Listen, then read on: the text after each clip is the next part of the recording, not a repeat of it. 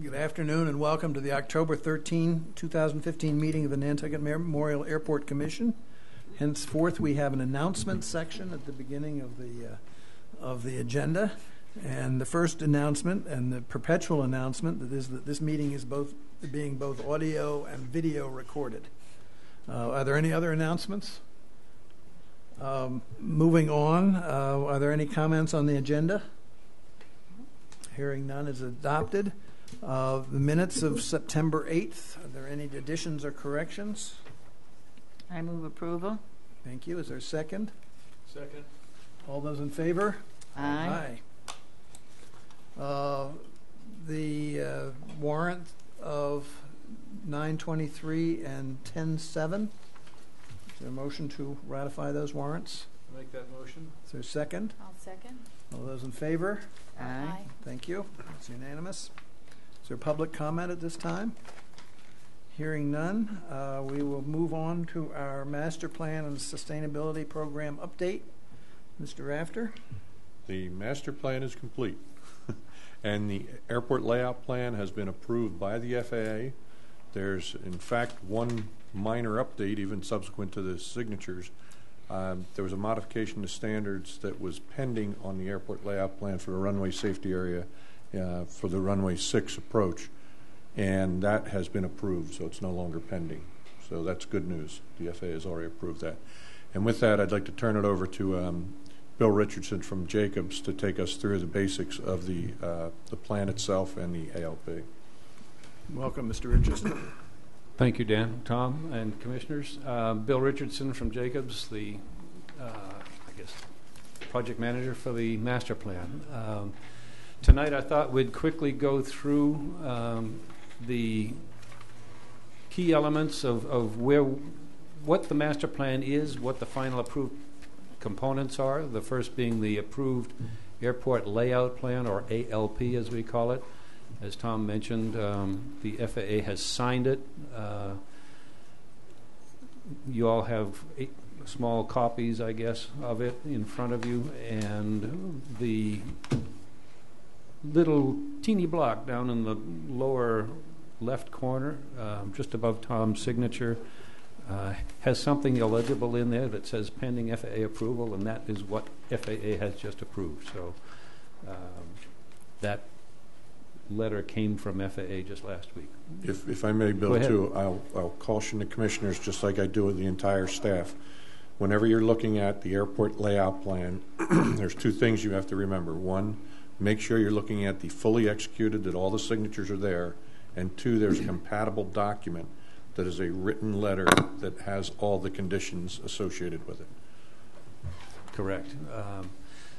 This plan actually set the stage then for discussions with the FAA just in the last week or so for the capital improvement plan, which sets the priorities for FAA's funding for major projects and improvements over the next 5 to 10 years.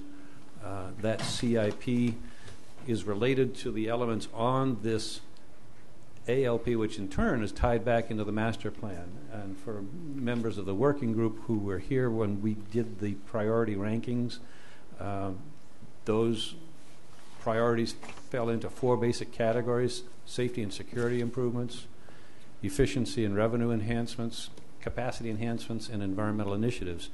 And I thought I'd just quickly go through each of those 4 categories and pick out the specific areas on this ALP document that relate to those 4 categories. So the first one shows the ALP. These are the signature blocks here with Tom and Dan and the FAA and the state and yours truly. So that's what you need to look for when you're comparing this document to anything else. What this plan shows is basically the airport layout with the 624 and 1533 and 1230, the main runways, the terminal building, the aprons, and then these areas around the periphery. Actually, this is all airport property. And these shaded in areas are potential surplus parcels that have no real aeronautical use, but are available to the Commission for lease or sale, conversion, and are the biggest potential source of future revenue generation for the airport, and or environmental mitigation as projects move forward. The next slide shows the first of, or all four of the categories again that relate to the ALP CIP improvements, which again from the master plan had the four safety improvements: safety and security, efficiency, revenue, capacity, and environmental sustainability. And I'll go through each of the primary priorities that came out of the CIP and master plan process. So the next slide, I think we'll start the safety and security improvements. And the first, safety and security, is ongoing. Actually, we are in the process of reconstructing existing terminal pavement around the main terminal building. We've started this area 1, currently under, or recently completed, I guess. And then we'll go sequentially. These numbers will probably be reordered as we move through, just so that we can get the entire commercial site ramp, or the secure ramp first, and then move around further south. The importance of this is you can do all of these projects without having to get environmental permits. Anytime you touch new ground, virgin ground, you're going to need to go through permitting for all of the projects within the next 5 to 10 years that could impact new surface. So we're trying to defer the fairly expensive permitting costs until later. The next slide shows a current initiative, and that is to upgrade the flight information displays, or the FIDs, again for safety and security, so that this is an example of what you got now, and we want it to be more interactive, and so that the PA announcements are adequate for handicapped people and or hearing impaired. So that's both a safety and a security related issue related to public safety. The next one is for the staff and for summer employees, the interactive training program that AAAE puts out. This is a modularized syllabus where the individual sits down and actually goes through and selects individual screens, answers the questions. The test is then graded, and given the number of employees that you have coming through, sometimes changing on a bi-weekly basis, that have to be tested for site access, it's critical. This has become very important. This past season we had a very high turnover rate. One particular airline was sending us new employees on a weekly basis. And it's very, very time consuming. This standardizes it and frees up some of the time for staff too. Yes, and this is FAA eligible for 90% reimbursement. So it's a very important system. It's similar to all the other big airports. Logan has it. I've got a badge somewhere that, as well as Worcester. So it's you're running with the tall dogs now, and it's a vitally important piece. Next one is the safety improvement, which is the offsets for taxiway Gulf and Echo. Right now, they are they're too close for the wingspans of opposing E190s, for example. They physically can get by if the crew stops and goes very slowly, but they don't meet the FAA standard. So what would happen is we would take pavement off the inside of Gulf and add it to the outside and shift the center line so that the two center lines are 152 feet apart. But in doing that, FAA is going to require not only Gulf but Echo, because we're going to be touching Echo further down, to go through an upgrade all the way down to the south end. That means environmental permitting. That's when the environmental permits will kick in, not only for this, but others as well. The next one is the South Apron. This is longer term. It's broken into at least 5 phases. Attached to it is a noise barrier, a wall that would be built along with each phase as it extends to the south. And again, the permitting for that would be triggered to go along with the permitting all at once. You would get comprehensive permits for all of the projects that are going to be done in the next 5 years for efficiency's sake. But this is an existing issue right now where the wingtip clearance on the taxi lanes here are much too tight for the new fleet of corporate jets that are coming into service, and it puts the airport at an increased risk of liability issues with taxiing aircraft through those constrained spaces.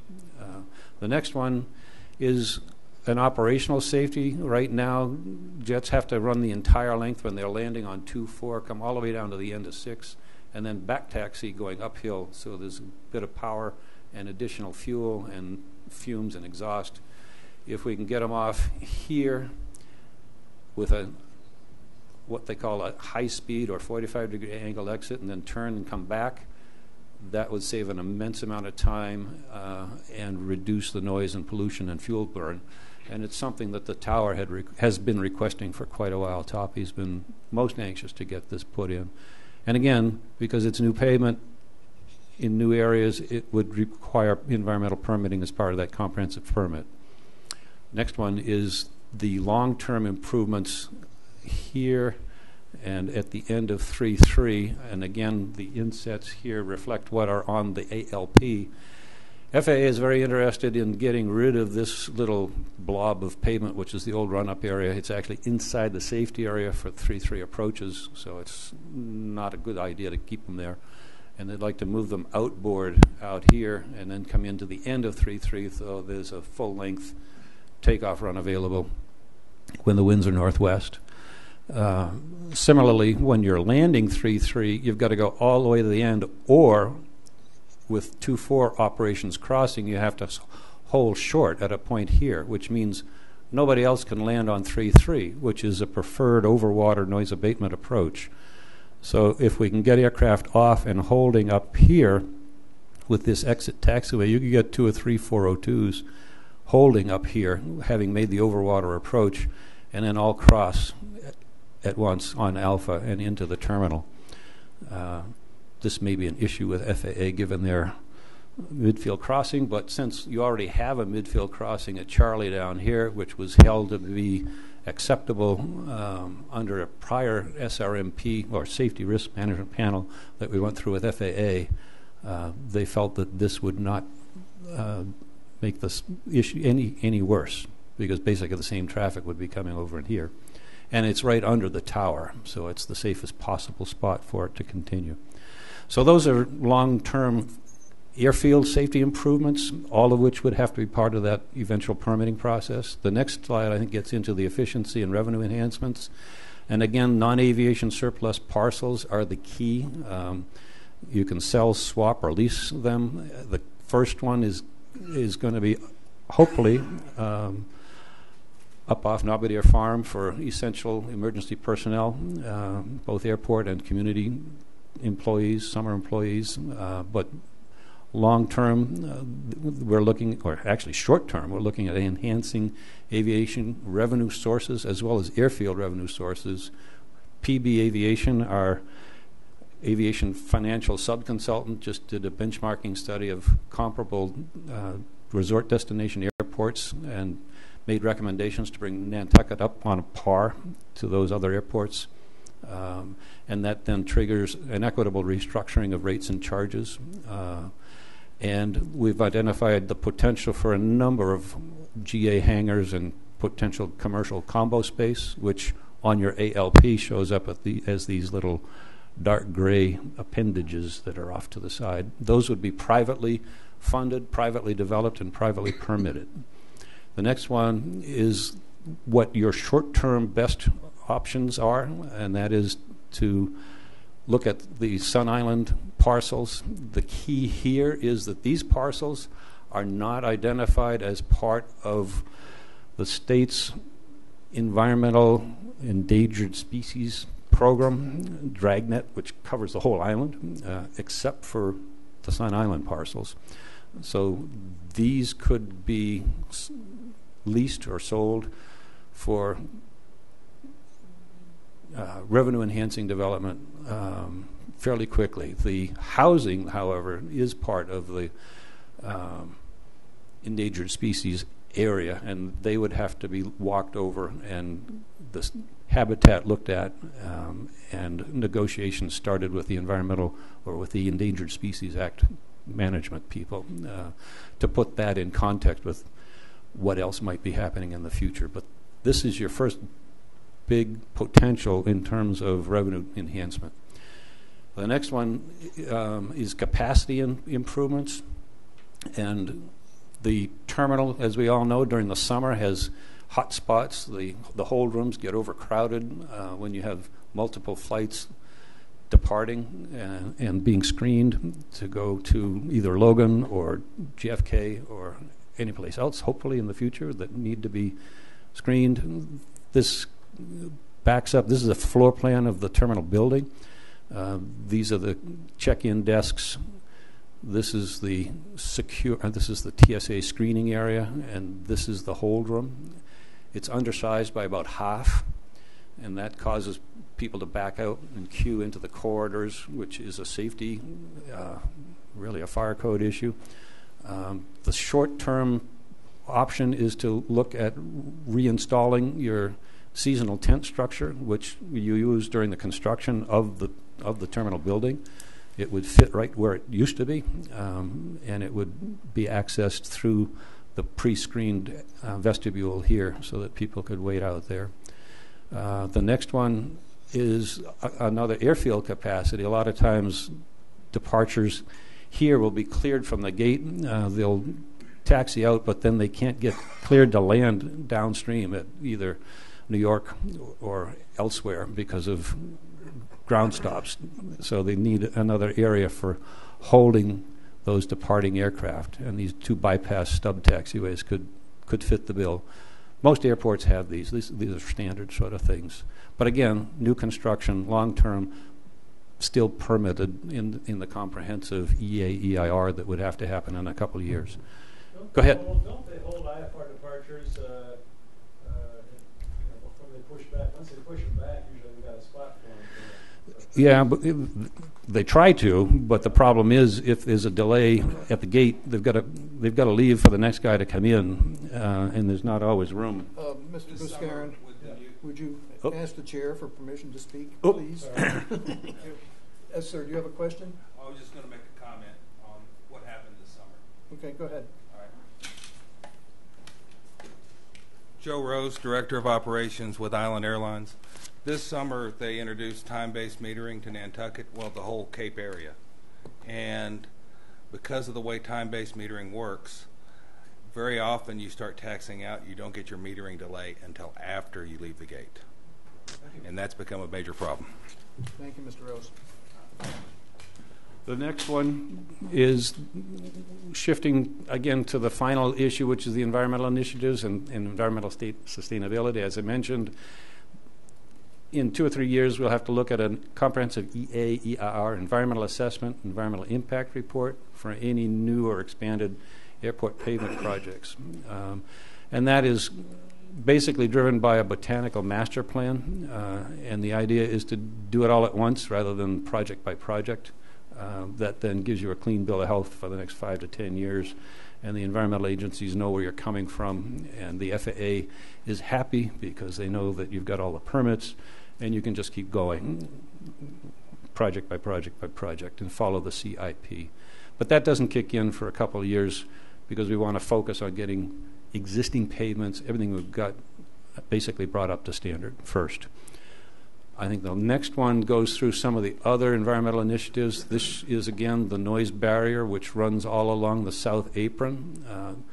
Unfortunately, the FAA decided that's not AIP eligible, but I think we might still fight that because it does have significant benefit for ground noise. But again, it would be built as part of each successive phase of the south apron extension. Next one is actually the flight tracks. We're going to continue the flight track initiative. The voluntary noise abatement procedure is typically what it is. This is unlike any other airport in that it does not follow the standard FAA VFR racetrack flight tracks, which typically would concentrate all of the traffic right over downtown in a little sort of rectangular flight pattern. But basically these tracks although still are causing some issues. When we did the noise analysis, we found out, and you can go into the master plan and look at the details, but the bottom line is that the critical noise contour stays within airport boundaries, which is the 65 DNL. And that really was part of the FAA's resistance to funding the noise wall. But over the last 20 years or 15 years that the flight track program has been in place, it's caused another 1 million gallons of fuel to be burned. It's generated 478 metric tons of carbon per year, and it's cost about $5 million in fuel to implement this. But the benefits on the next slide are fairly significant in that the noise contours have shrunk down to where they're in this purple, which again, this is the 65 annual LDN, which is FAA standard, and it's all within the airport boundary. The next slide, I think, is basically the end, and unless there are any other questions, the last slide, I think, is just the happy slide. Yeah. NOAA has put us on Facebook, and we've got a Twitter thing, and we're on the website. So thank you for the last 2 or 3 years. Interesting project. We think it's done. FAA has finally signed the last little thing.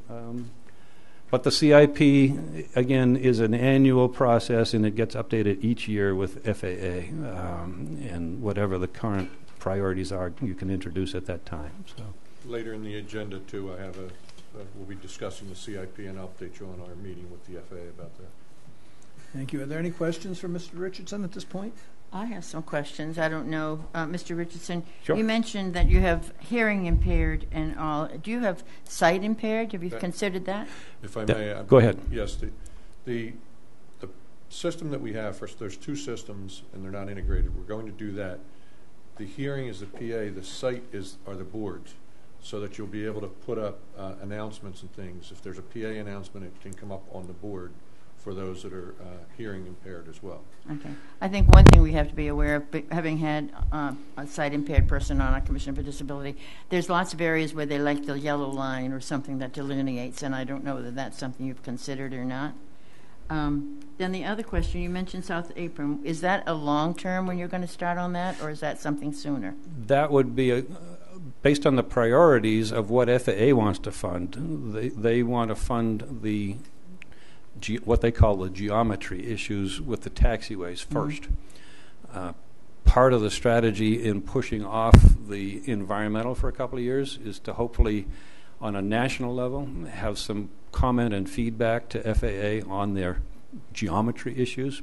I think Toppy's aware of some of these stub taxiway issues, for example, where they want to shift them off centerline. So if we wait for that to go, then we can do the environmental, then we would get to the South Apron extensions. Okay. And one more, well, actually, 2 more questions. The size of the parcels on Sun Island, you were talking about housing and everything else. How many houses do you figure that would go in? Or is it a big units you're thinking about? Or have you even thought about that? We haven't even thought about it. Okay. It's at the conceptual stage right now, but I assume they'd be similar to the ones next door. They're kind of multifamily units and employee housing. Not dormitories, but something better than dormitories, I would assume.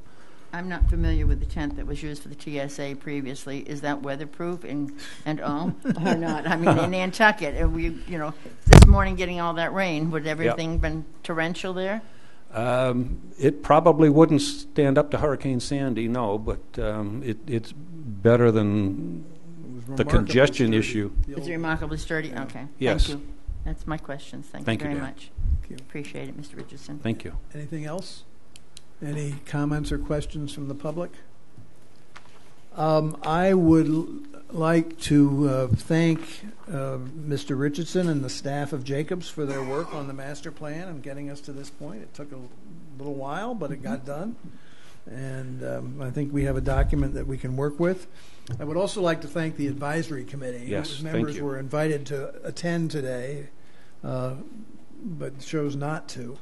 And they sat through several meetings where their input was received and considered and incorporated in some cases in this. And they were a very useful group, and we appreciate their service. Did they get a copy of this? Yes, there are extra copies here, Do we have? and we they're will- ready for mailing out to the working group. Okay. And all of this is on the website now, too. It will be, All right. now that it seems to be final, we think, All based on right. FAA. Thank you very much. Thank you, Dan. All right. We move on to pending matters, the formerly used defense site. I'm going to take advantage of Noah's attendance and ask him to give us a brief update on the formerly used defense site. He's been working closely with Army Corps on this issue. Thank you, Mr. Carberg. Noah Carberg, Environmental Coordinator. As you'll recall, in the bunker area, we have what's known as a MRS, Munitions Response Site, that the Army Corps is undertaking a remedial investigation of. Associated with that, we did move some material from that site to the runway 24 approach. There are a lot of questions about that. The Army Corps graciously, when they're here at the beginning of November, they'll be screening that pile as well, which That's is very good news. of a great benefit to the airport.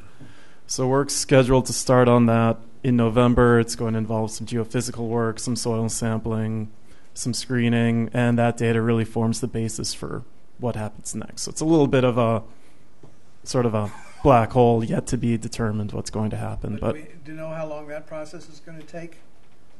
to The clarify, first step? the first step, it should be completed beginning and ending within the month of November.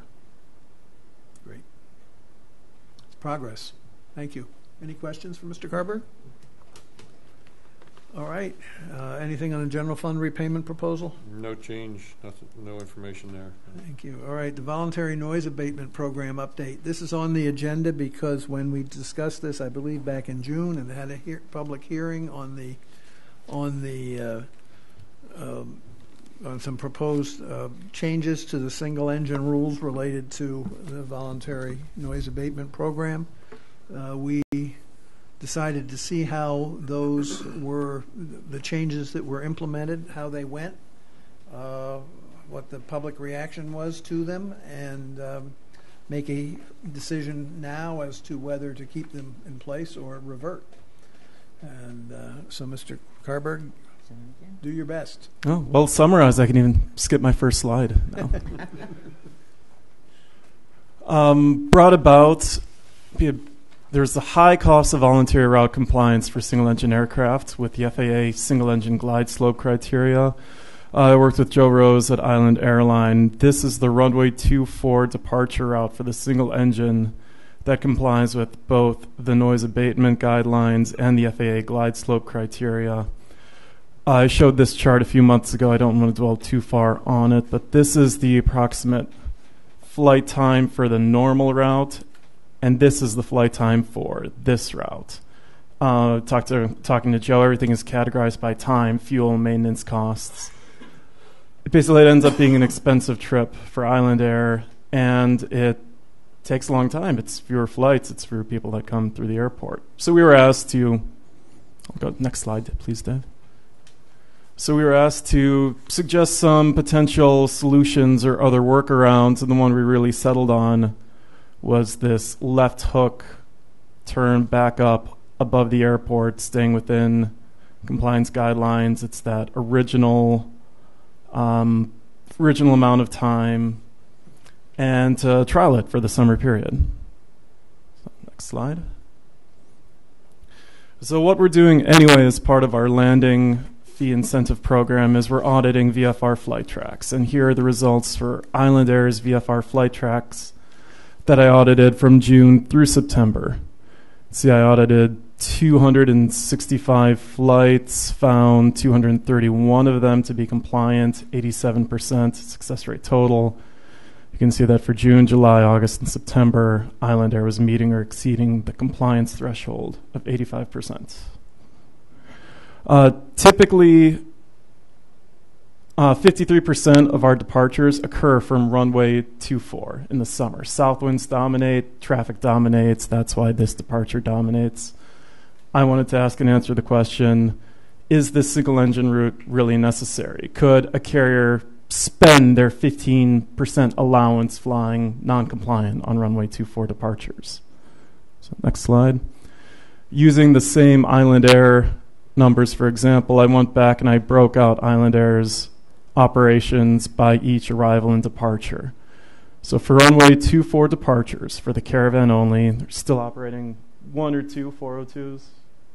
One? Yeah, one at a time. No. Spare that we charter. No. So I pulled the 402 operations out of this. And basically for the runway 24 departure, that's 14.3% of their operations in June. I called that an effective limit. One more, they would have been bust over 15%. July and August, that departure was 19 and 23% of their operations. That's a bust. September, Islander would have started at 63 out of 71. They would have been able to fly 3 non-compliant flights otherwise and still be under compliance. So my opinion only, yes, I think this route is option for Island Air. Next slide. I also wanted to just look at some hypotheticals for our other 2 enrollees in the program. I made some Cape Air assumptions. Can always change out these with other assumptions, changes, but let's just assume Cape Air went through a partial fleet changeover to include a single engine at the same relative portion of single engine runway 24 departures as Island Air. And let's just say 50% of those hypothetical single engine departures are non-compliant, not 100. Why? Because there's a White Plains component, Providence component, and EWB is that New Bedford. Yes. Yeah. That can go either way. It can sometimes go over the top. It can sometimes go out west. So next slide. Again, these are Cape Air's actual audit numbers from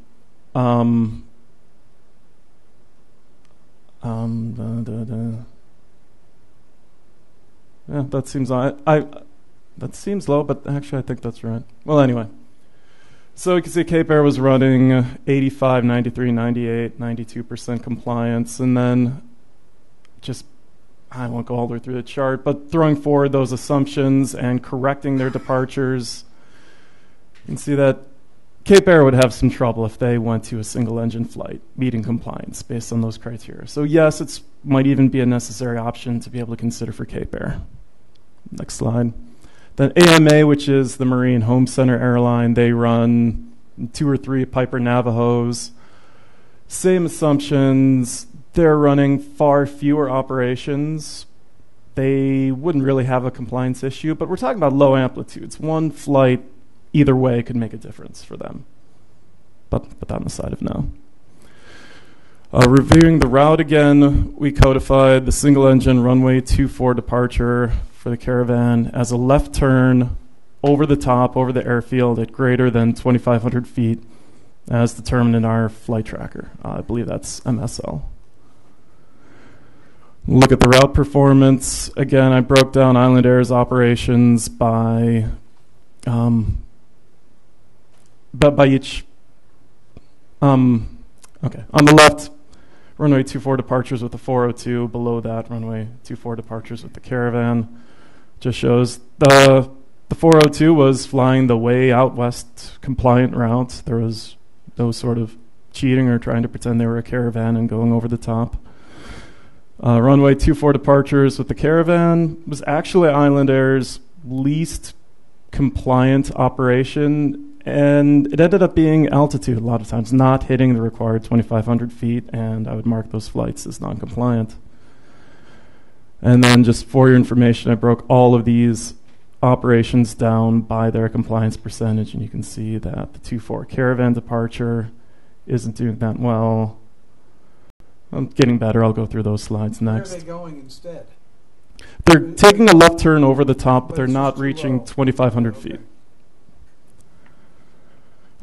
3 examples of these non-compliant operations.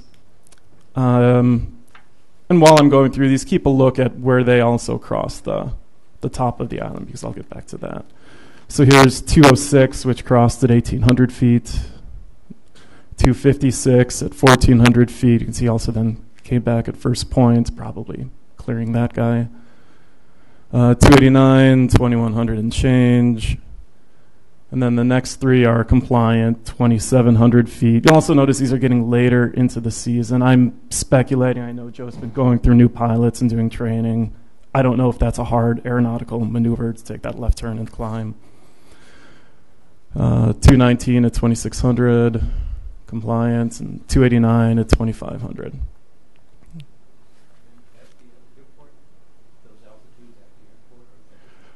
At the beach.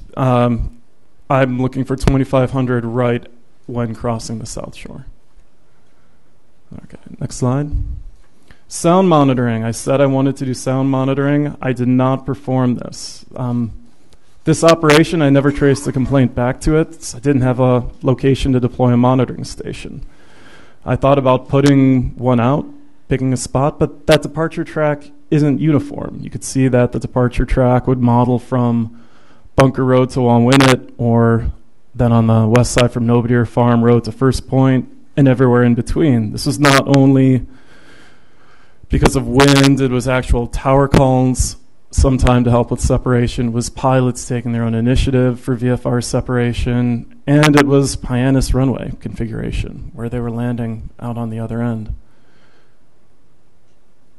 So instead of doing sound monitoring, I did sound modeling. I think I've showed some of this data before. This is from the Caravan FAA certification data that covers slant range. The typical profile of those tracks when they're modeling the compliant track is 2,500 feet at the South Shore line, and they get up to about 3,600 feet sea level by the time they hit the south end of the harbor, traveling north. Equivalent decibel range, 57 to 64 decibels. That's down in the normal conversation range. Next slide. That's a similar range. I have slant range. I have the Caravan here, and then the 402 on the right. 402 flying the overwater, mile offshore, give or take, 1,500 feet. It's a fairly similar decibel range. This would be your instantaneously perceived decibel, not your DNL, or LDN. Next slide. Some of my own thoughts, being the noise abatement guy. The landing fee incentive program is, and these thoughts kind of guide my next suggestions, which is why I'm dwelling on them. The landing fee incentive program is really unique. It's nowhere else is there this kind of airport, airline, and resident collaboration. It's non-punitive, it's market-based. It gives the participants the ability to identify and spread out compliance.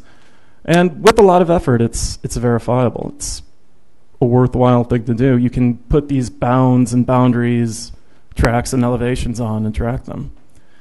It's also a long tenured program, and I think it should survive adaptation to a new concept, in this case a single engine, by the simplest modification needed.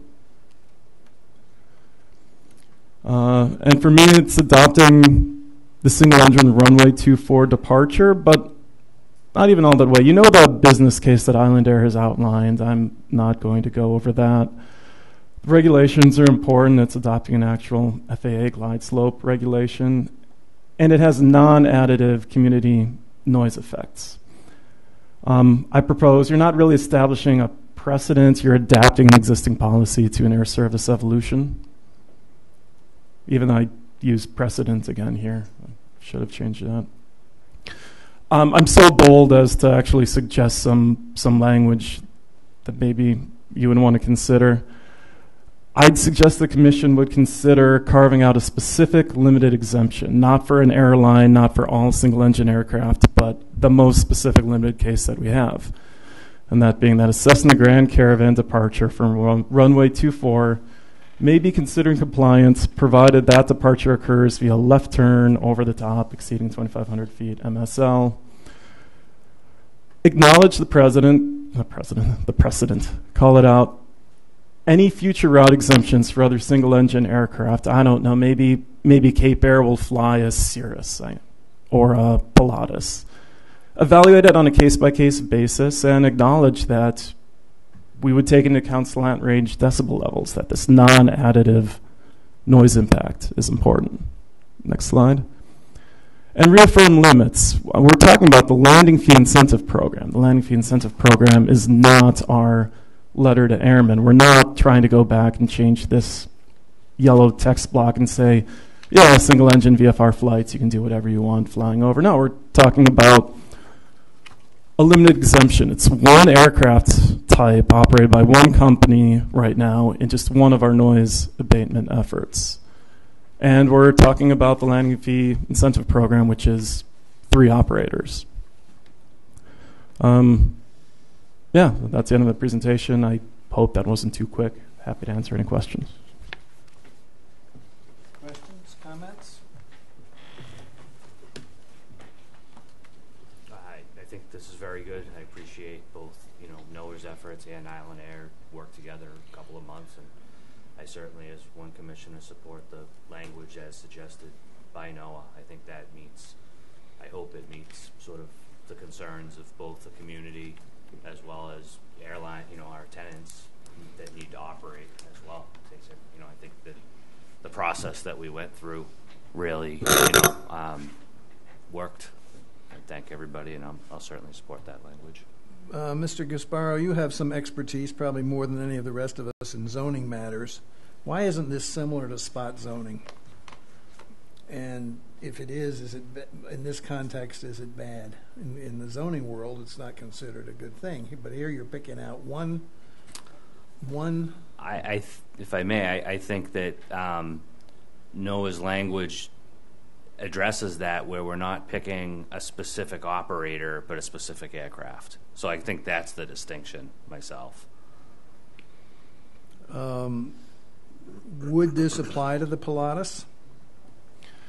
No, it only applies to the 3 carriers who are operating under our landing fee incentive program. I would assume that if, let's pick on Alpha Flying, making my own assumptions, sorry here, Tom.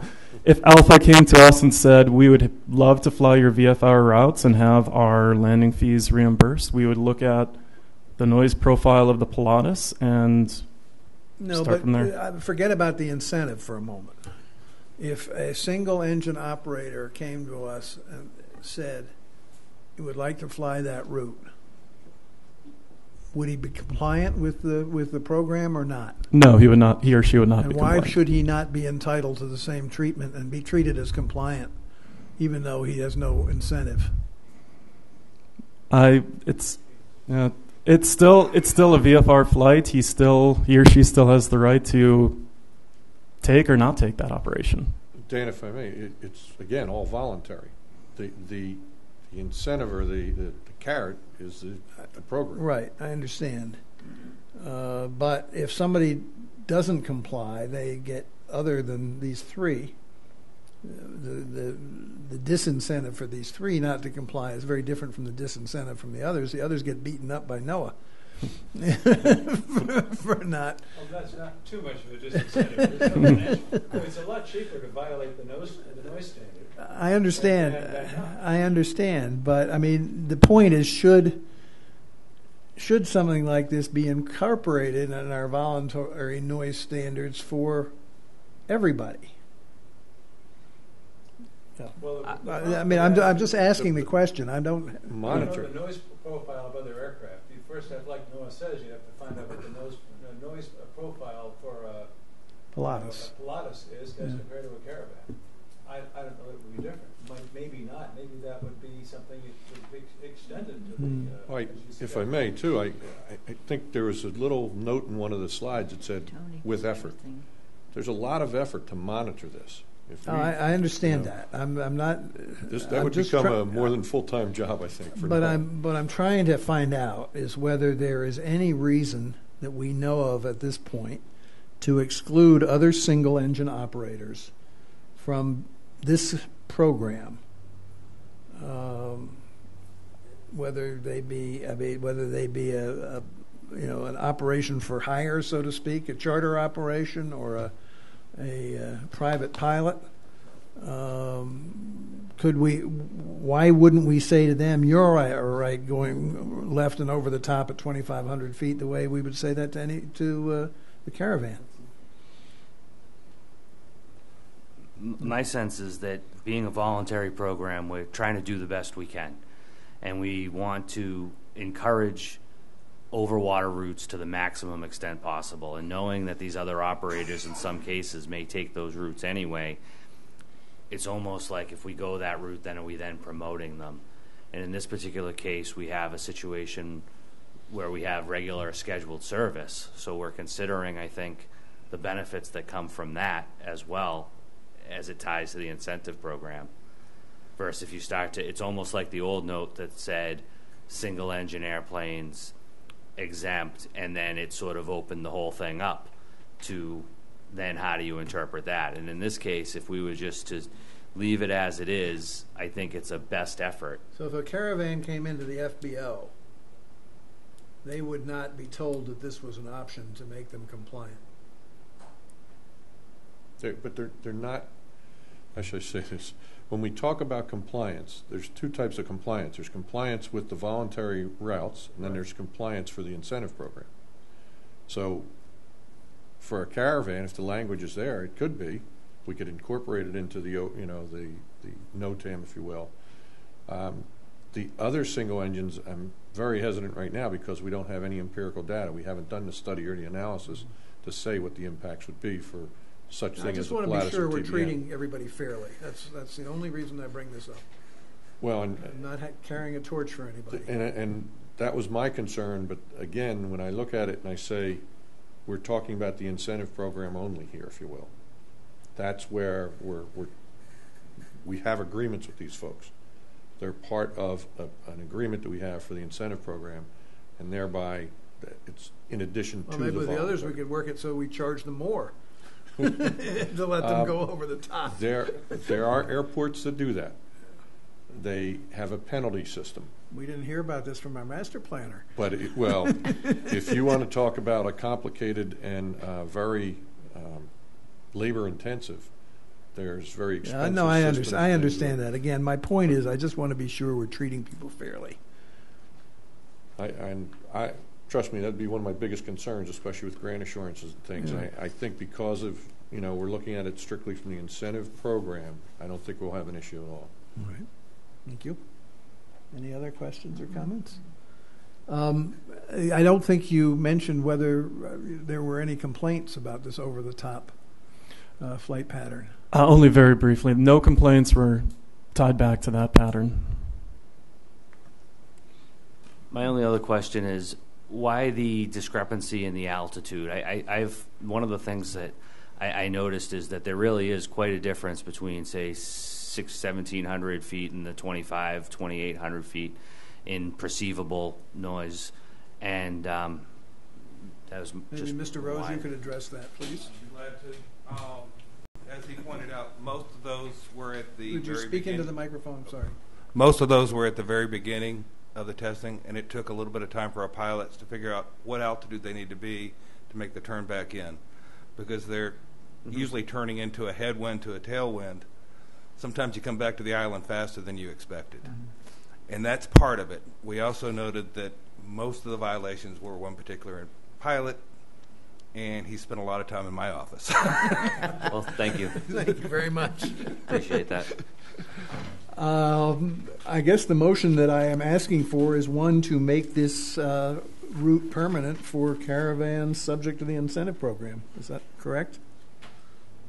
Yeah, the proposed language that Noah had in the slide. And, well, there's a separate piece of it for the other that's sort of going forward. That governs going forward, as I recall, that language he proposed. Right.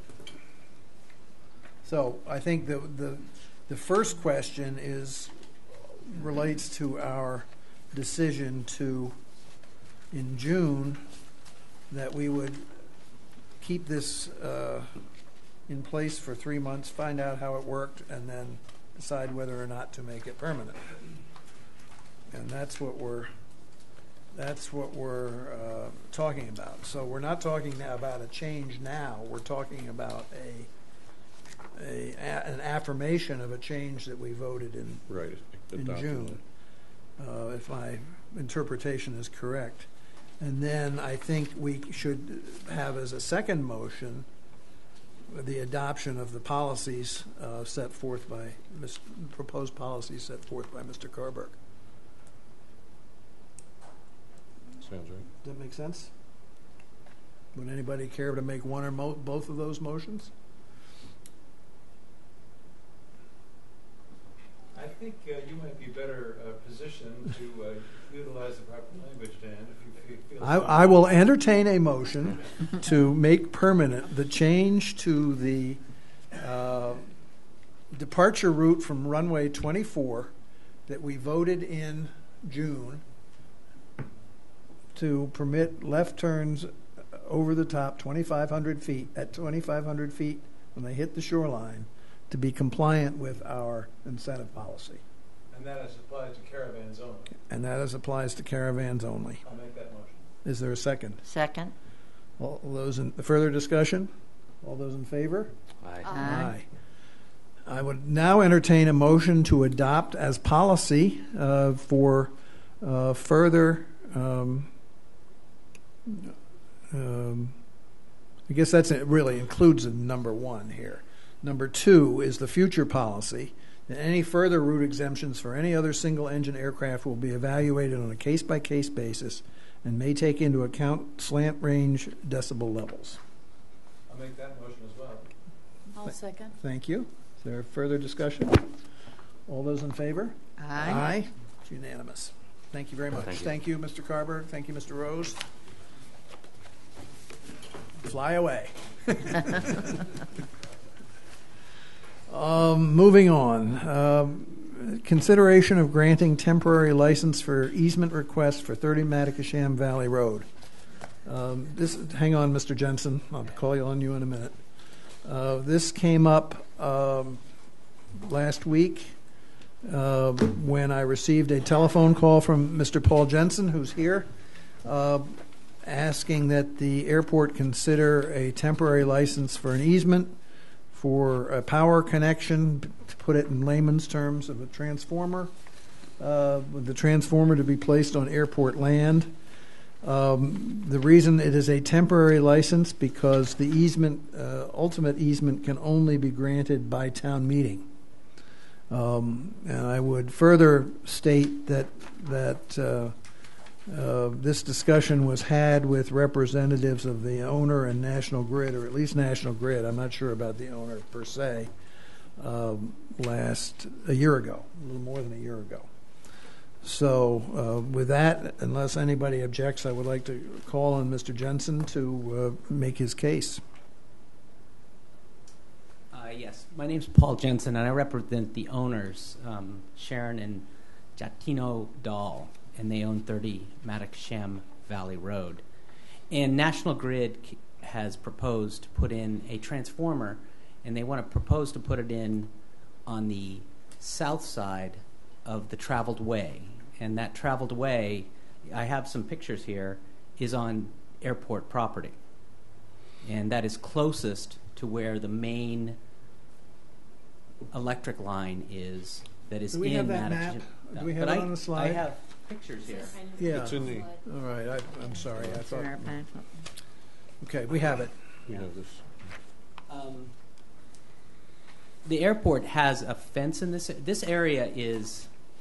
I would love to hand, if I could, just approach and hand these to you. This shows you it's a Sure. GIS. Please do. Thanks. Thank you. Is this what you're handing out, Paul? What? Is this what you're handing out? Pretty much. Yeah, it's Oh. pretty close. Okay, thank you. But it shows. Okay, thank you. I think you guys have that. And you can see from the map for the easement that was in your package. It shows where the easement is. It's right next to the traveled way. And I would say that this The easement is this gray line that comes down. it's the wire and the little box that's there. That Up here? proposed 25 kVA 762 volt 240 pad. It's a cement pad which they put a transformer on Right. top of. No, but And I that mean- would be the ultimate easement. What we're asking this board is a temporary license while we submit a warrant article to do this. The house has been mostly constructed, and I don't know, I was called a week ago. I don't know where they got their power, but I think it was a long electric cord to construct the house. And they're not done with the house, but they need to get electric power. They need to get better electric power. And if I would hazard to say, I don't think, if you look at your GIS, the fence for the airport property is to the north of this. This traveled way is a right that all these people have. I think this area is not really essential airport property, so to speak. And I think you were talking earlier about how this could become part of this property could go into the yard sale program at some point, because it is subject to a traveled way, which the airport's not going to be able to shut down, and it's outside the boundaries of the usable air, and this is where you sell property to gain as a revenue source. Well, I'm not saying that are you talking about the land outside the paper road, or just the land in the paper road? I would say even outside the paper road could happen at some point. Of course, you can't locate the transformer inside the paper road because that's not allowed. So they want to have it on one side or the other, and they've chosen to put it on the outside, and this is where they've submitted and done all the work, and they've laid conduit to there and everything. I believe that property, and correct me if I'm mistaken, Mr. Richardson, but it appears to me that property is on the airport layout plan. Mr. Richardson's gone.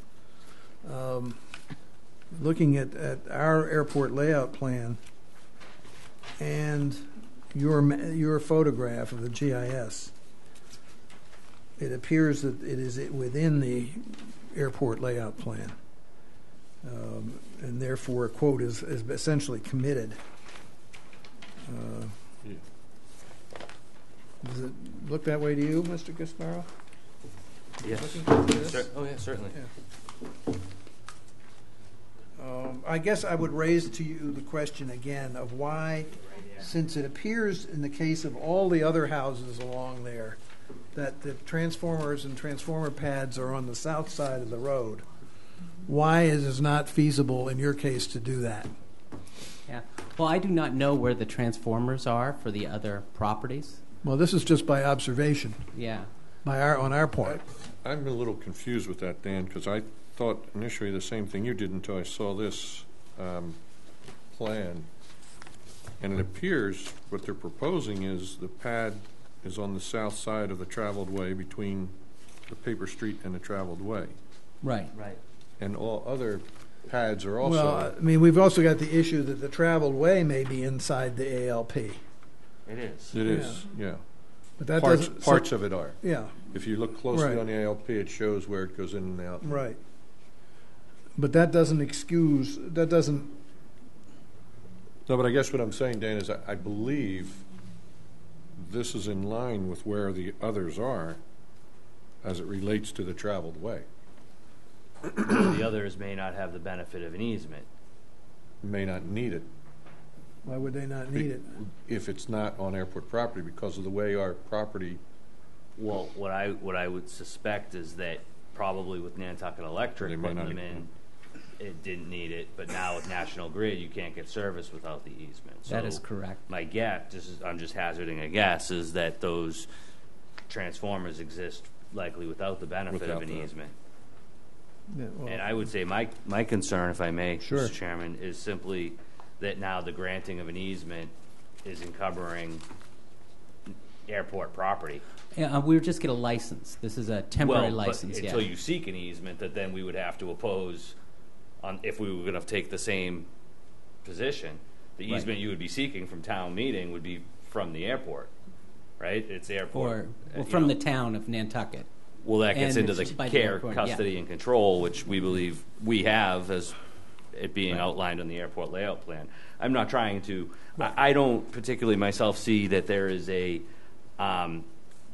big harm from a transformer pad. My concern is more of precedent that now you're starting to encumber airport property with additional easements that I guess I just really don't see a reason, or maybe I'm missing, but why the transformer can't go on the property that it serves. I don't know the reason why it can't go there. This is what was proposed by National Grid. It may be a lot easier for them to put it in that location than other locations. I think that's my sense is that's the case, and that to me isn't enough to justify encumbering airport property with an an additional easement. Well, if this would be a license, is this something we're going to charge for? In other words, I think That's a totally separate question. I mean, before we get to the question of whether we charge for it, we have to decide whether we're going to do it at all. Well, the question is, does it encumber the property? Does it get us in trouble with the FAA or not? That's, I think, Right. an issue that we're talking about right now.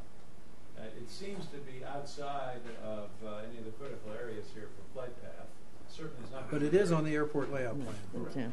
Correct. The question is, can we legally encumber it? Airport layout plan. Or B, can we Plan. sell them a license and charge for it? Well, the point is, it's town land ultimately, and in order to get an easement, which is what they want, they have to go to town meeting and get approval.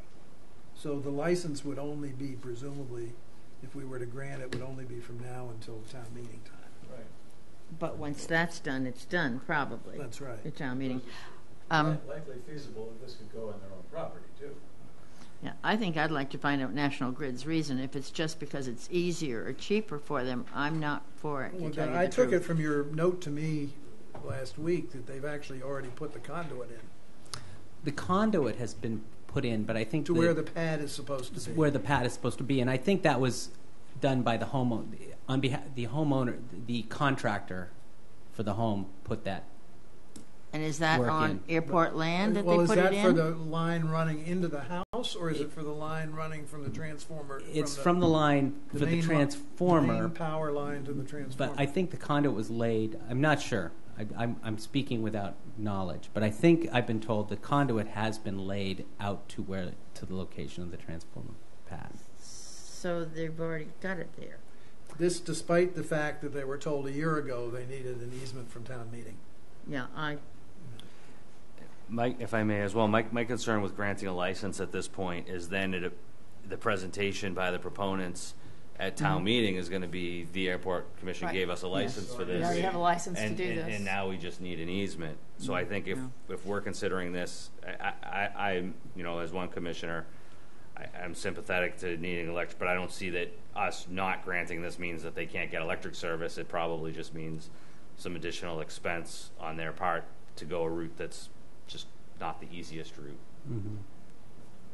I concur with you, Mr. Visbarma. Do we have a motion? Do we need a motion? I mean, I don't mean to be. I only mean in terms I of, think or is it we- just I a think no we- action? I think we need to We take need it. to act on it. I think we need to act on the request. Do we have? This is all we have.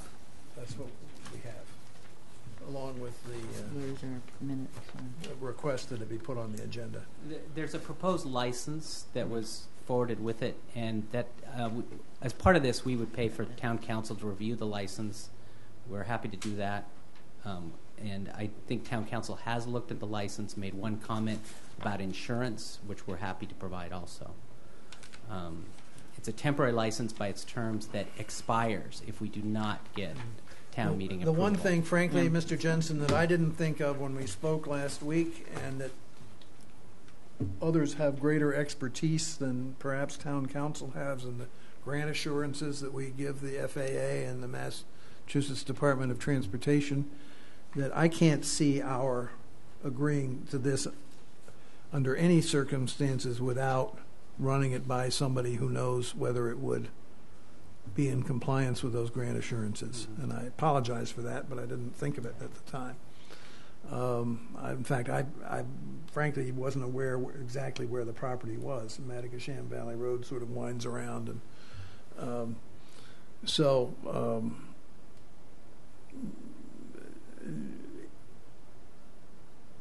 I'm going to vote against granting the license when it comes to that, for that reason alone at this point.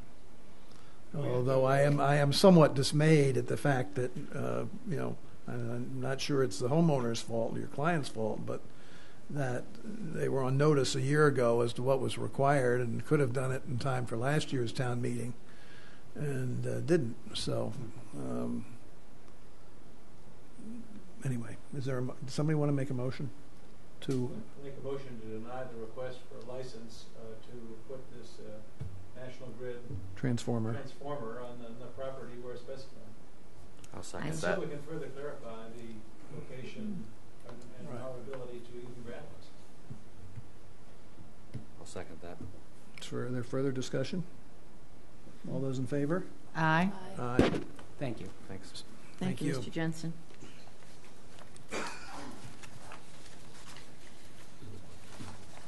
Mr. Jensen, I'm not sure that the outcome would be any different, but if you want us to explore further with respect to the grant assurances, after you consult with your client, let us know. Yeah, I'll consult with my client. I also am going to try to consult with National Grid to find out if we can move this onto the property, because it would be a lot easier for my client to grant their own easement Right. for this. Exactly. Thank you. Thank you. All right. Pending leases and contracts. Okay, we've got a number of service contracts. Hortonville Consulting is an additional $540 for amendment number 1 to increase. It's an increase to cover the National Incident Management System trainings that we're required to have, and commissioners and administrative staff are required to have it. Door Concepts for $1,740.55 to repair the automatic doors for the terminal. E&E Systems for $5,338 repairs to the geothermal system. Cobo Utility Construction Company, $523 to repair the 624 Edge Light radio control system. And a Vegetation Control Services, Inc. Was a bid, came in at $29,845. That's for the required brush cutting of 55 acres, and it came in below budget. The Weisenthal amendment is still pending, or the abatement. Are they paying rent at the full rate or at the abated rate? Weisenthal? Yes. They're paying at the full rate right now, I believe. Are there any questions on these contracts? Is there a motion to approve all of the contracts and the contract amendment with Hortonville Consulting? I'll make that motion. A second. Further discussion? All those in favor? Aye. Thank you. The Mass DOT grant award. I wish I could say this is fairly straightforward, but it's a little unique in that they mix the tools and equipment for the fire truck with the snow blower under an AIP grant number 63, and this is the state match of $40,200. And it will be on the Board of Selectmen agenda for October 28th. And we need to approve it, and we need to approve And accept the grant assurance. accept the yes. grant assurances once again. I'll make a motion to accept the MassDOT grant award and associated grant assurances, AIP number 63. I'll second that. Further discussion? All those in favor? Aye. Aye. Unanimous. Thank you very much. The CIP. Noah and I met with the FAA last Monday on the CIP, which is in your packet. And the general concept that we were looking at was to perform the environmental EIR when other projects that were requiring that environmental work were ready to go. Meaning, the EIR has about a 5-year shelf life. I didn't want to complete the environmental work and then not have any projects ready to go right behind it, have it expire and have to redo it again. So, as Bill stated earlier, what we're doing is we're doing projects that don't require the environmental, although there are one that may, and possibly two. The one that would require it is the employee housing, and the Sun Island Road may require it. We did get confirmation from the FAA, though, that if we did that and they became part of the overall EA-EIR, they would be reimbursable at the time that we did the EA-EIR. So the general focus is performing the activities that don't necessarily require the large-scale environmental, then we'll be doing the environmental and continuing some of that apron rehabilitation and other things, but right behind it would be the new projects that Phil identified. And the FAA's theory is always to work from the runway out. So the high-speed exit taxiway would probably be a priority there. And as Bill also mentioned, there's a lot of decisions that are being worked through on this overall geometry issue, which may require us to relocate these stub taxiways and offset them. So we're going to let that play out on a national level while we accomplish some other work that doesn't require that. And then by then we should hopefully have an idea, a better idea of where this goes. Understand that this capital improvement plan is updated on an annual basis. It's for a 5-year term, but it's updated every year. And this goes into what is known as the Airport Capital Improvement Plan, which is the nationwide one, and they're in the process of revising that and consolidating it with the NIPIAS, believe it or not. So I'll be glad to answer any questions. There was just one minor thing, a small, I don't know, amount of money that they had a difference. FA and the consultant had a difference, and they were going to reconcile that. It was very nominal, though. So in year 5, there's FAA discretionary money? Yes. And again, discretionary money, you have to understand we compete with the entire country, and the high priority projects are safety and capacity related. Mm-hmm. So that's why we have the run-up pads and stub taxiway relocation geometry issues. And why year 5 and not any of the other years? Again, we have to do the environmental first. Oh, okay. So the environmental is kind of driving any of the new stuff. Mm-hmm. Do some of the existing, do the environmental, and then do the new pavement.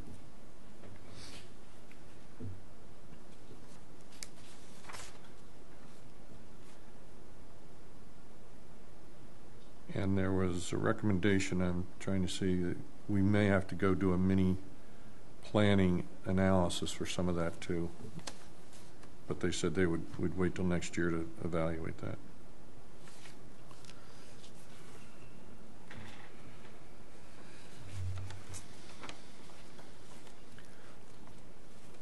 Do we need a vote to adopt this? I don't believe so. No, it's not that they approve it or anything. Yeah. Well, it's just a working document, right. basically. Yes. Yeah, okay. And I'm sure you've probably all heard that the federal government is on a temporary extension. So that could impact our grant timing this year. They've been given 6 months continuing resolution, and wait and see what happens then. But that may impact when we get our grants and when we're able to do some of these projects. Any other questions on the CIP, or can I move on to the capital? We may need action on this, Dan. The commission adopted a draft of our capital requests, and I had to update that slightly. We did pull out the beads and paint, put that into the operating, but we made some minor modifications. I think we brought over the paint sprayer, and it's less than what was proposed, but you'll see in your packet there's a different format. The town is, they purchased some software, and they're going to be inputting very high-level detail. This is the first year, so they're building on it. I have to expand even what is in your packet a little bit further. The other question needs to be answered for each one of these is the impact on the operating, if any, whether it will be additional cost savings, or that type of thing. And what you see in your packet is just one of many tabs that we forwarded to the town, where if on this spreadsheet where it references a plan such as a CIP, I attach the CIP. Where it references the master plan, I have to cut out and show the sections of the master plan. Any cost estimates We attached all those. Johnny and his crew did a great job in operations in getting us written quotes so that these are not just guesstimates. They're doing their due diligence. They don't want people to come in and just say, well, we think it's going to be $30,000 when it's a $5,000 item. So we attached all those. We also attached pictures of all of them so that when the Capital Committee or FinCom get it, they understand exactly what the project is. They can get a sense of what we're talking about. So I apologize. We had to update it, but it's, you know. On these poles and lights Yes. from 2009, what are they made of? Tin foil? They're currently steel, and the new ones will be fiberglass. And again, I apologize that the file was so big we had to put it onto a disc and take it down to town. But the existing ones are rusting and rotted and in dangerous condition. The new ones will be fiberglass and LED light heads on top of them, so it'll be energy efficient as well. And we have such a salt content in the air, because I know when Jack was the electric company, he had to do a lot of replacement of different wires and things like that because of the salt that deteriorates them. We have the color pictures that show the rust and deterioration of the base, the pole, everything. So. Amazing. And along that, I'm just wondering though, you know, we have more poles than just these. Should we be looking at some preventive maintenance on those, some sanding and painting? And I mean, some we have are already converted, actually, because Johnny showed us a picture of some of the newer ones. Yeah. Okay. These are old ones around the fuel farm. I just have one question, comment, if I may. I'm just thinking about the bottom line.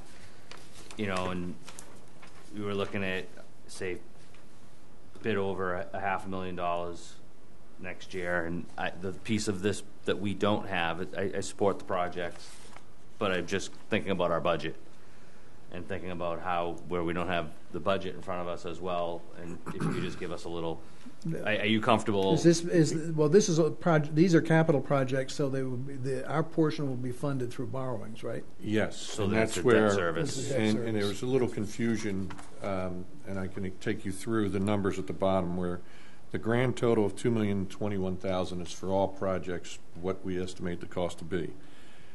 Of that, 1.55 is eligible for FAA funding.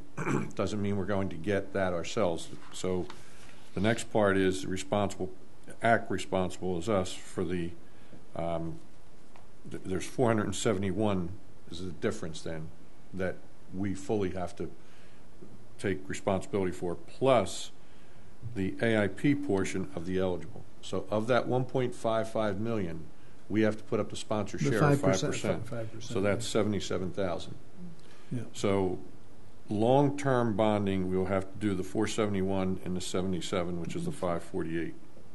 The other will be a short-term ban because we will be getting reimbursement for that. And your work, I just want to be sure before we approve this, we're comfortable that the payments on that debt service is Current overly interest rates, burdened. there's about $15,000 a year. And so we look around 500,000 to be. We had a much bigger one. I just had to cut it down to get into the 500,000 range for the debt service. It's about $15,000 a year of interest plus the principal repayments. Right, and I believe next year we have something going off too. So that's one of our first checks. It's a little out of order in my mind. I usually do an operating and then go to capital for what you have. Tom, you might just take a moment and talk about our meeting with Mary Walsh, because in the context of the employee housing. Yeah. Employee housing, we met with Mary Walsh and Jorge Pantelli from the FAA, and they provided us with some guidance and suggestions on how we may accomplish that, and I'm working towards developing the necessary plan that they've suggested. So we'll be discussing that further later. But there were some opportunities, as they put it, to possibly do this. So, to move forward, right. To move forward. Part of that would be trying to get an order of magnitude cost so that we can then, the 100,000 that's in there right now is a placeholder, but then the commission could make a determination as to, what possible mechanisms they want to use to fund the employee housing. Okay. Okay, thank you. Um, Town meeting articles? yes, Oh, I think Do we wanna need a vote. on don't we? this? We want to vote on this on the to capital, yeah. accept the final capital plan. Is there a motion to do so? I'll make that motion. Thank you. Second. Thank you. All those in favor? Aye. Aye. The town meeting articles are due in shortly. We have our standard budget, capital, operating, revolving account. One that we're going to be proposing is requesting long-term leases for the Sun Island Road property, so that when we issue that request for proposal, we can allow long-term leases there. And I think there's one other, but I can't remember off the top of my head what exactly it was. I have it in my computer. Ones that are not typical or standard ones. If you have any thoughts or ideas that we may need anything, I'll need to know that as well. One other item, the FinCom schedule, January 11th, they're going to be discussing revolving funds, and January 25th is the airport budget. And we meet with... January 25th? January 25th. The end of November, Jamie and I will be meeting with Libby regarding the airport budget, and we're working internally. Jamie has issued the packets, and she's already started the process of putting that budget together.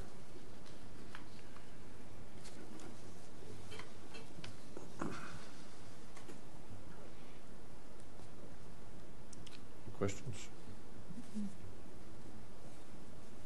Should I move on to the manager's report? Please. On the project side of the house, the North Apron rehab is underway.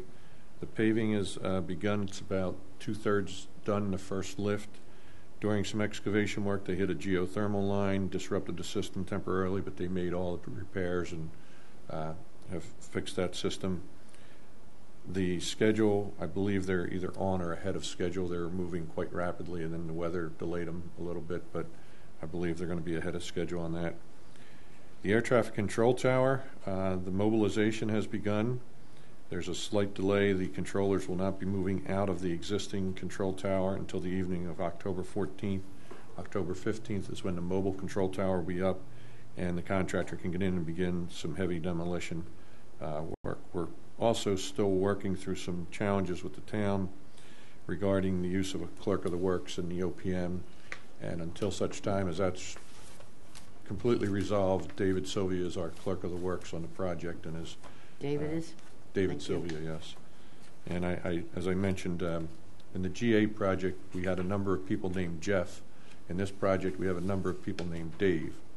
So we have Airport Dave, which is Dave Sylvia. We have Construction Dave, which is Dave Coppola, the superintendent for the contractor. We have Owner Dave, which is Dave Marin. And we have Engineering Dave. So if somebody says Dave in that project meeting, everybody looks.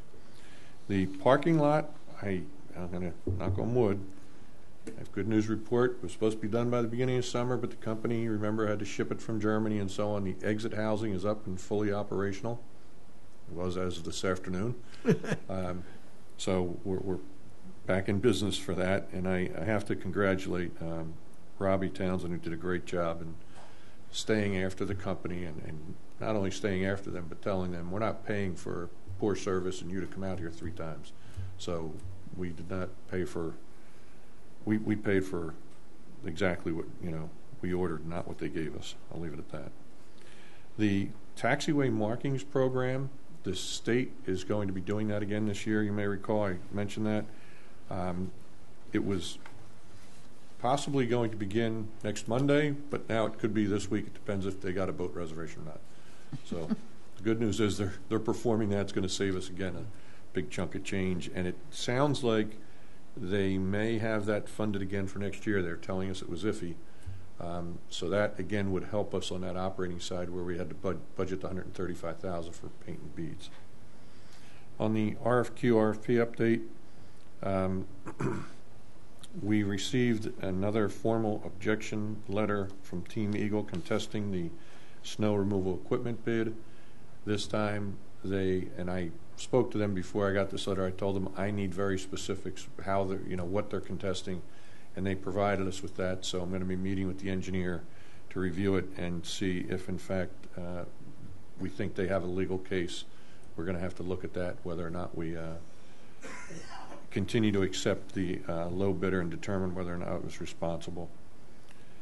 Janine has been working very diligently on an RFP for the clerk of the works and is working through some issues with that one. Also, Janine's been working on the rental car request for proposals. That's drafted, and the beads, glass beads that we did put out for bid, the bids are due in on the 22nd, was it? On the operations side of the house, you may recall that there was a derelict Cessna 402 on the airport, had no engines, and then the rudder was damaged, destroyed, and then there was blue tarp around it. And, that has been removed off the airport. Not far, but it's off the airport. It's over the fence, and we told them we're not going to allow derelict airplanes to remain on the airport. So, another note, Wiggins operation has been relocated. That's the FedEx and UPS aircraft. They've been moved down to the area where Marine Home Center was prior to moving into the hangar. That seems to be working well, opens up a lot of space. I think it's a lot safer and better maneuvers. The first quarter financial report will be given to the Board of Selectmen on November 18th. We just don't even have a draft out yet, so as soon as we get it, we'll have it to the Commission for the next meeting. In your handout tonight, too, I put together something that Libby had asked for through the Board of Selectmen, through Libby had asked for some summer indicators to see how the summer was. So we put together some basics on fuel, gallons sold, revenue, some explanations, and you'll see that, as I've told you before, the fuel gallons sold are up, the revenue is down, but the profit is up, and our revenues from the GA side of the house on ramp and landing fees and FBO type things are up. So I thank Noah and Jamie for preparing that. On the solar initiative, the town apparently has identified some interested party or parties that may have an interest in solar. And again, if they proceed with it, we would enter into some sort of a lease arrangement for the land for that. We're also working with the Plus Department, Planning Land Use, regarding some parcels that they think there's already been approval to transfer to the airport, and it's just taking a final action now for the Board of Selectmen to approve that. Does this include some of the ones they've tried to sell? I don't believe so, no. This is primarily down in the approach to 6 area, and I mentioned also the one down by the Sandy Roberts property, the former Divine property, where the fence kind of bifurcates the piece of land. So the fact that they're acknowledging that there's already been approval and that process has started, so it's a good thing. On that topic, Yes. if I may, I saw today in the planning board packet a drawing associated with those potential warrant articles, and it gives me some concern. They're not warrant articles. These are, according to Andrew, the ones that he's talking about are already done. I'm sorry, but okay, there are other warrant articles too. I sent it to you, so you may not have had a chance to see your email yet. It was just this afternoon. But what I want to raise is that on this sketch done by Andrew, it proposes transferring a parcel of land to the land bank, which is shown on our ALP. As ours?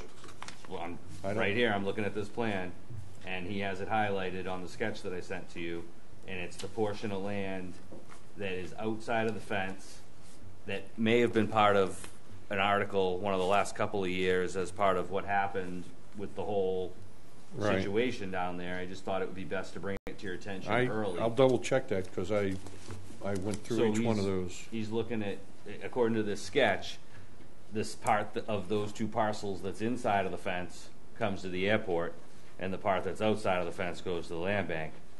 But in my mind, if it's on the ALP... Okay, it is that piece you're talking about where the fence goes through? Yeah. Okay, I'll look at that one. And it's a very rough sketch. It's highlighter marker, but if they're going to discuss it at the planning board meeting on Thursday, this is the time, I would say, to be sure that we're protecting the airport's interests I don't see why, or, you know,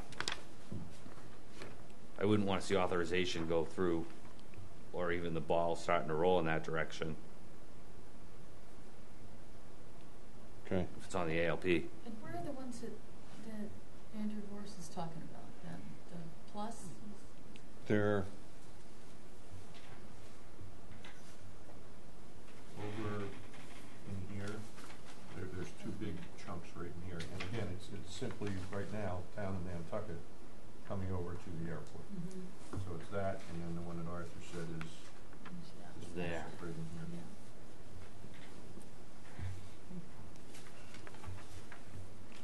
And where is this that you think is on the, Can you it's going to be at the planning board? can you pull up the ALP, Dave? Sorry, you just had it up.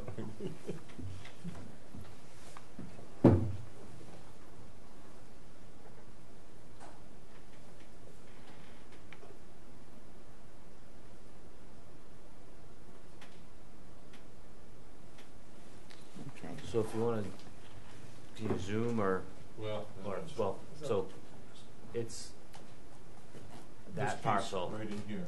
right? You can see where the fence goes along. It kind of doesn't quite bifurcate, but it does, again, about 2/3. And the And you're saying this piece here, they want to give to the land bank, That's right. which is where they created that walkway. That's right. Okay.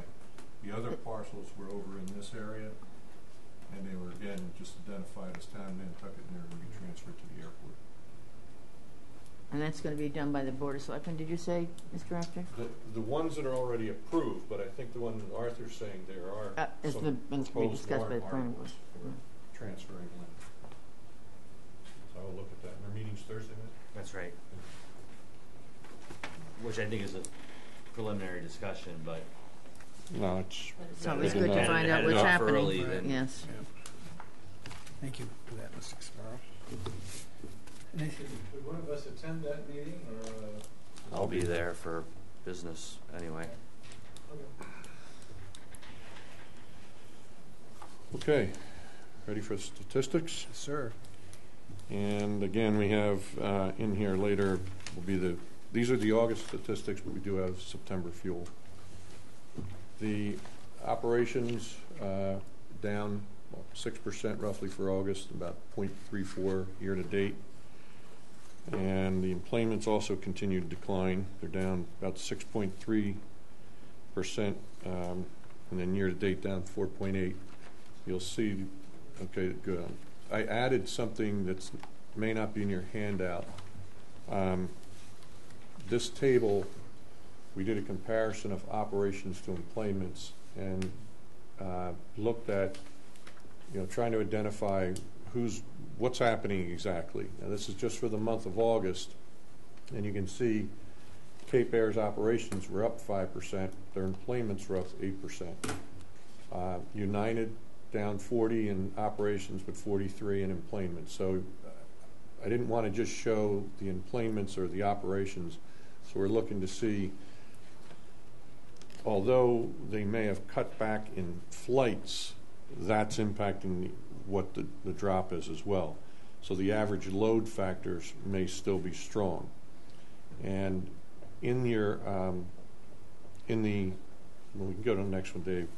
These are new slides I asked Dave to put together, and we're still refining it because we took this from another airport. I thought it was a decent format. I got to look because it's now showing 15 before 14, and we might want to show it the other way around. But this is by market, so this is Boston showing Cape Air and JetBlue, and it shows you the employments, number of flights, the average passengers per flight, and their load factor, and then the change, percentage change of employment. So it gives you a good idea of the strength, if you will, of the various markets and what they're doing. It's a slight indicator. I shouldn't say a slight indicator. It's a decent indicator. However, you have to understand when you look at the strength of the market, an average load factor, you obviously want a high load factor. You can see an 85% in August for JetBlue going DCA. That's a good load factor.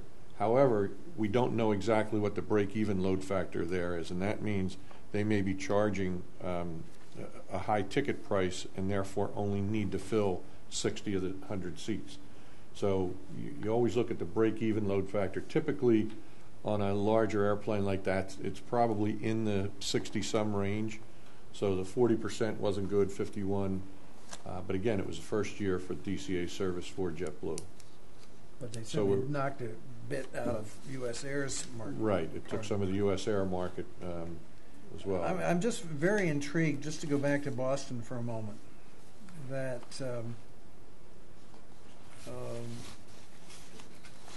JetBlue's Boston route was down in percentage-wise. Right. It went down. Whereas Cape Air's went up dramatically for the first time in quite some time. Right. And It's again, hard to if figure. you remember, they had 20-plus flights in that market. Right. So Yeah, well, that's true. But you will see in one of these charts I guess that there was no price sensitivity. Yeah, the average, no, that's the employment change. There was a load factor that was in excess of 100%. I think it's on the last one. And the reason was and I called Dave, and he keeps reminding me, I said, Dave, how come we have a load factor over 100%? I said, what, are you sitting on the wings? Or it was different size aircraft. So we had that we took an average, and that's what happened. They were flying 50 and 70-seat airplanes. We used the 50. So again, it's just additional information that, as we start to look at the various markets and who's flying what and trying to make sure that the airlines are still healthy, these are the things that we're going to be looking at. Didn't U.S. Air used to fly to Newark, too, from here? At one point, I think, years Maybe for ago, quite a maybe. while. Yeah. Was it Newark? At least so. LaGuardia, and they did Philadelphia, too, from what I heard. But they did Newark as well. One of my efforts, I have a meeting with American, who's now U.S. Air, or U.S. Air now American.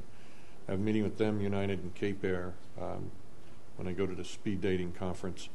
And the presentation that we're preparing is trying to convince them to look into the Philadelphia market as well as expand their season that they have here on the DCA.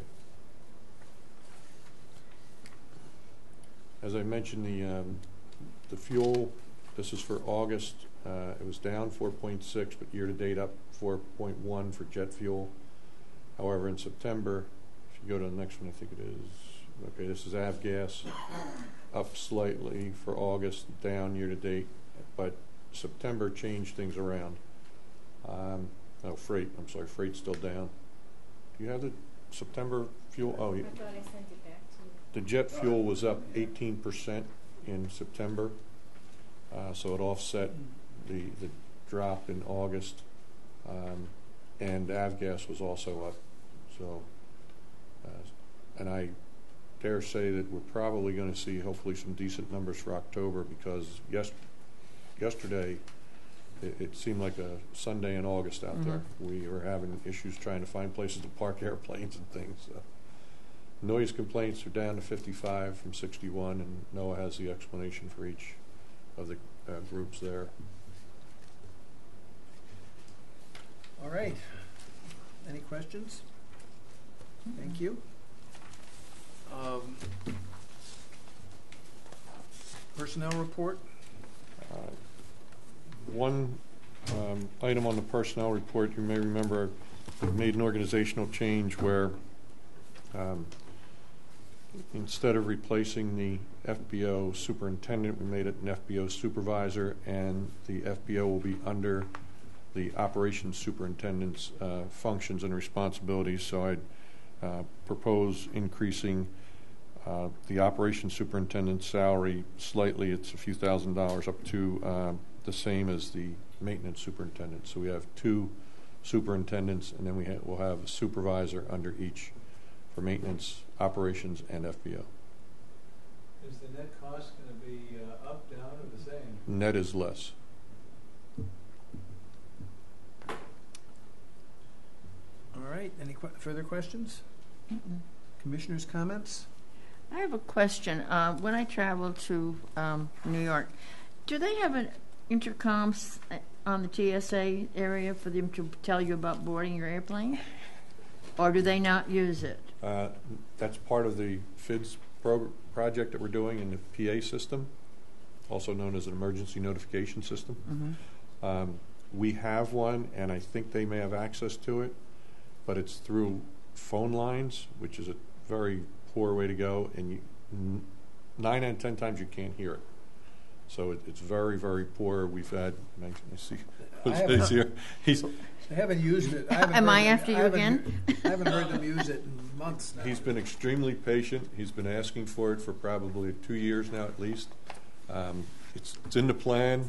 We're getting the funding for it, and we're talking about the scope of it within the next few weeks. So the systems that are out there that are better than we have are dedicated systems. They're not on a phone line. You have a separate microphone. You can zone them accordingly so that you can do announcements in baggage claim in the secure hold room, and they also adjust the ambient noise levels so that if it's crowded, it'll automatically raise the volume in that area. Well, it was very chaotic because the whole system, nobody knew where they were going. They couldn't hear what row she was calling or anything like that. And I mentioned, don't you have a microphone? And no, she didn't. She told me. So I thought, okay, I thought we had one. So there is something in there, but it's not very good. It's not used. Not used. No, this was not used. And even when they try to use it, it's not so good. So. Thank you. Anybody else?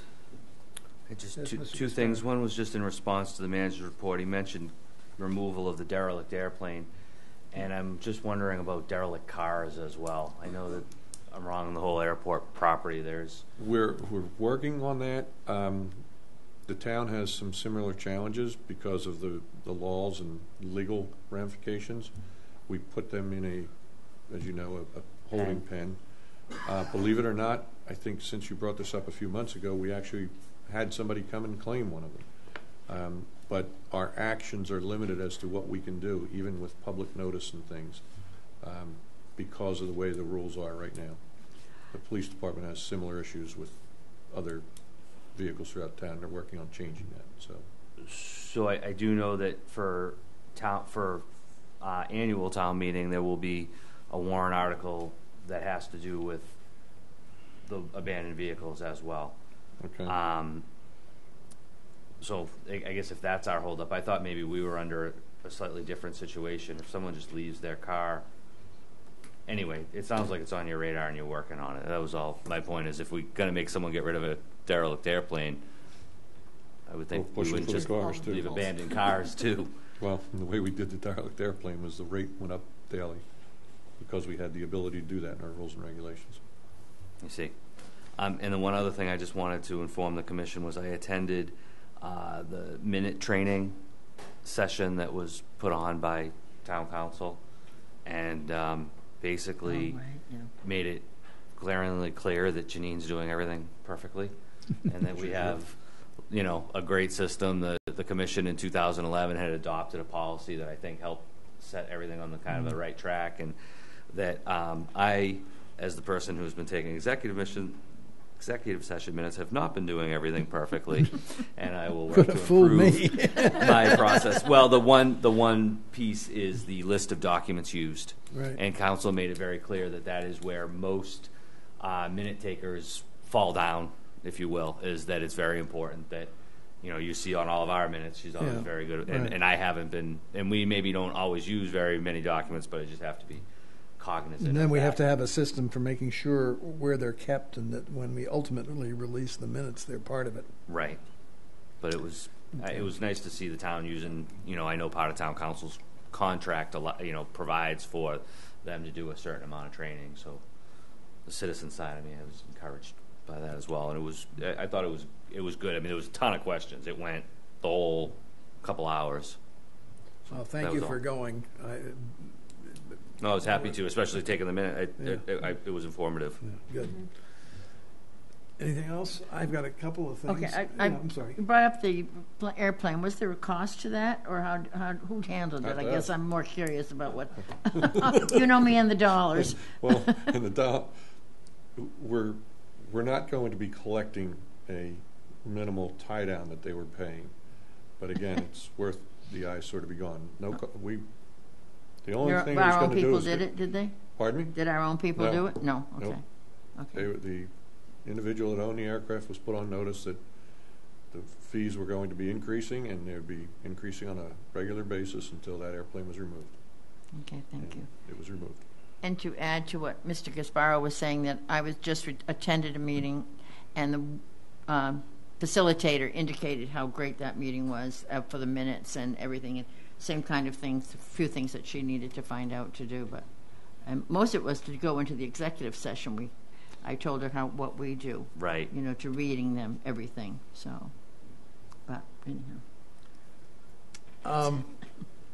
I don't know whether you saw it, but in the paper, and then in a subsequent newspaper article, which Mr. Gasparo was kind enough to send me, there was an announcement of an application by C Street, the fast ferry company, that already has service from New Bedford to the Vineyard and from New York to the Vineyard.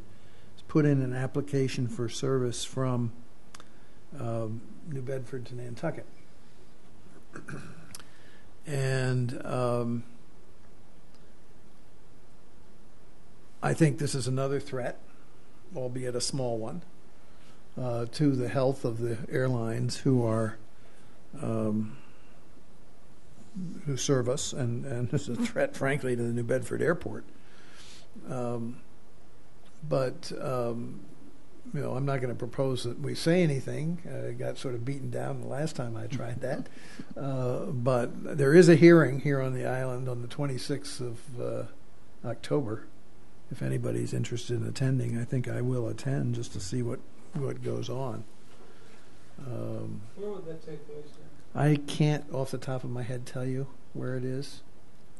Do they meet at the Whaling Museum? I think they often do. I think so. Yeah. I'm not positive, but that's, I think, where they have a room in the terminal where they're supposed to meet, but they never meet up there. I'll find out and let you know. But I just think it's an interesting turn of events, and I will watch with interest. Now, somebody told me today that we should partner with the airline in promoting the service to New Bedford. And because it's an easy promotion in the sense that you miss the Cape and so on. And I don't have an opinion on that, but I just wanted to pass it on. The other comment that somebody made to me today was, that with the fast ferries, technology of the fast ferries has overtaken the technologies of the small airplane. And again, I just pass that on as an observation. My other point is that I will not be present physically at the next meeting. I will be participating remotely. Is there public comment at this time? Hearing none, I will entertain a motion to go into executive session to review the executive session minutes of all those dates listed on the agenda. Is that all right? Does that satisfy the... I think so. For possible release, and of September 8th, 2015 for review and possible release. And under Clause 6, to consider the purchase, exchange, lease, or value of real property with respect to Exhibit A. The chair has determined that an open session may have a detrimental effect on the negotiation position of the Airport Commission. And to consider the purchase, exchange, lease, or value of property and discuss pending litigation of the Gatto versus the town. The chair has determined that an open session may have a detrimental effect on the negotiation and or litigation position of the Airport Commission. Is there such a motion not to return to open session? I'll make that motion. Second? All those in favor? Aye. Roll call. Nope. Thank you. Aye. Mrs. Topham? Aye. Mr. Buscarin? Aye. Ms. Planzer? Aye. Mr. Gasparo? Aye. And the chair votes aye. Thank you, Ms. Torres, for keeping me straight and honest. Let me stop the thing first.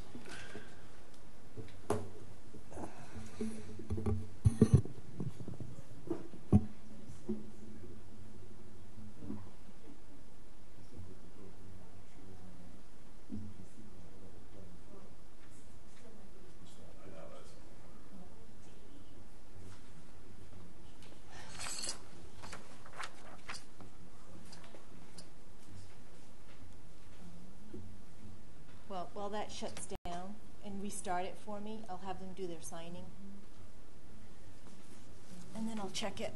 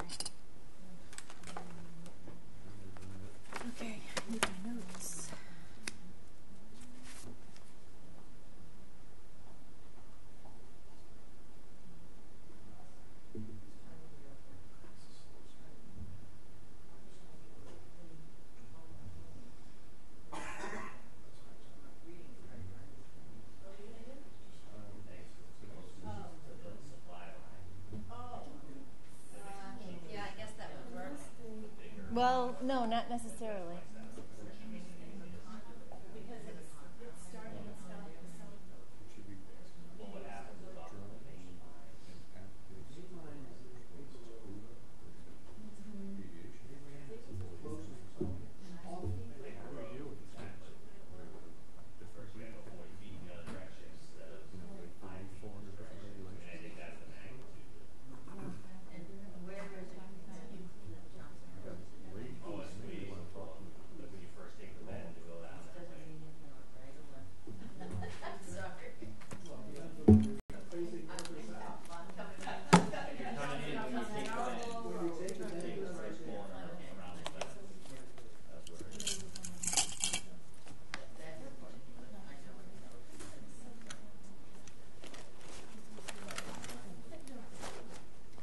Hey, Dan, it might be quicker if you take your laptop and go to the live edit and see if it's still streaming. You'd have to go to earthchannel.com or into the town's website first. Sometimes it's easier to go to the town's website and see if it's actually running. Yeah.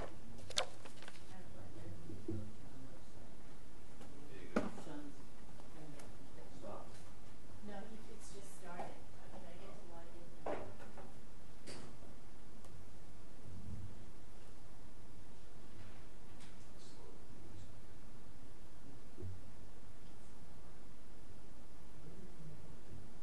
Go all the way to the bottom and then go to video on demand.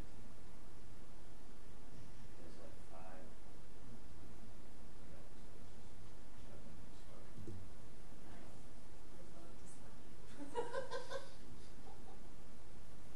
Where's the love? There's no love. Here, live stream. Yep, the live stream is still. Okay.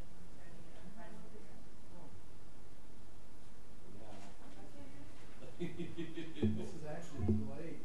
Just a little bit. My posture is absolutely terrible. Oh, so we're all